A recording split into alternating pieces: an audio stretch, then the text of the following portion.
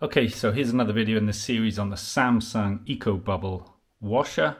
This time how to spin only. Right, it's really simple, although it doesn't look it at first. Just turn it on, and whatever wash you want to put it on, you can put it on that cycle and then set the spin for that, except for the Eco Drum Clean. So let's say it starts on a 15-minute quick wash. The time is 15 minutes, so literally I'm just gonna long press and hold and wait for it. There you go.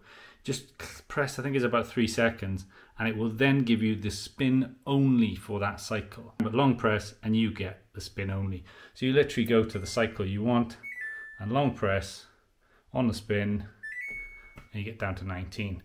I think the fastest, understandably, the rinse and spin. Let's see, long press. It was really quick, you see, 6 minutes on that one. So that's how you do spin only on the Samsung Ecobubble washer. Now check out my other videos on this on the channel. Ask any questions you have in the comments below and I'll be happy to answer them. And I'll see you again soon.